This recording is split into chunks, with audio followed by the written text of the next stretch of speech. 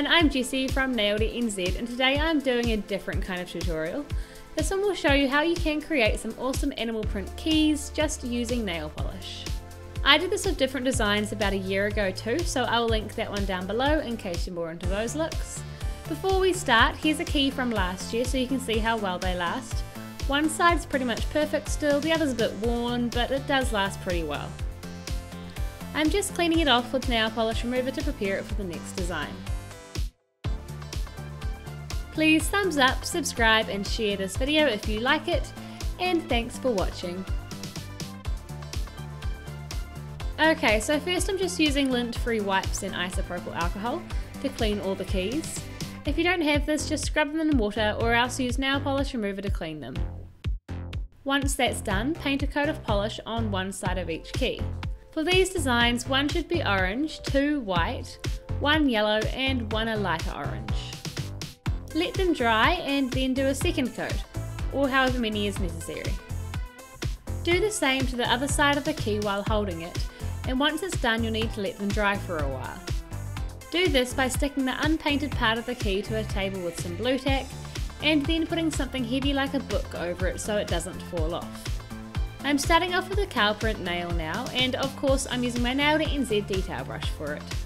I'm going in with black polish and outlining a lumpy shape on 3 areas of the key, and then filling them in.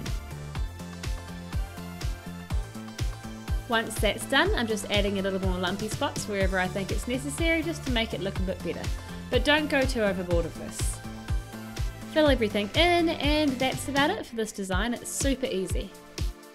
The next design is zebra print, and again I used the detail brush for this.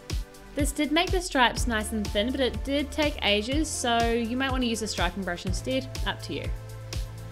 Anyway, I just used black and started in the middle and then made a lot of thin lines across the key.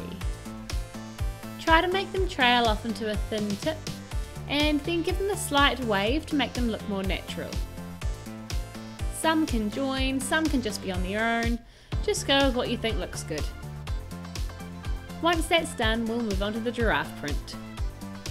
This is on the yellow key and is kind of similar to the cow print, as we'll paint on the shapes first and then colour it in. Giraffe print has heaps of very loosely square shapes, so paint these on and then fill them in with brown polish. Easy as. The tiger one is my favourite, and I'm using the darker orange key for this. Use a makeup sponge to dab on a few other shades of orange and white to give it some texture, and then use black to create some lines. As you can see, the striping brush was a dream to use for this. I really need to use it more often. Once it's all filled in on both sides, leave it to dry and we'll do the last key. This one is a popular design in nail art, and like with the tiger, I'm creating some texture first, this time with yellow and white.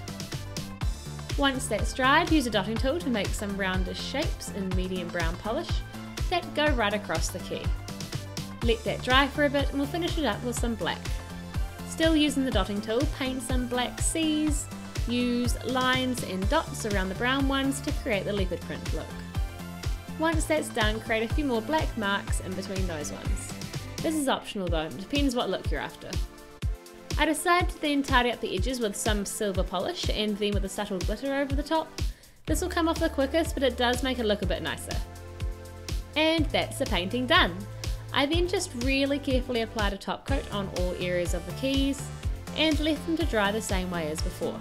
You want them to dry for a good few hours before using them, even if you did use a quick dry top coat. I hope you liked this easy little nail hack, and I'd love to see your recreations. Tag me on Instagram or share on Facebook, all the links are down below. Check out my nail art brush store down below too. Thanks for watching, please subscribe and thumbs up, and I will see you next week.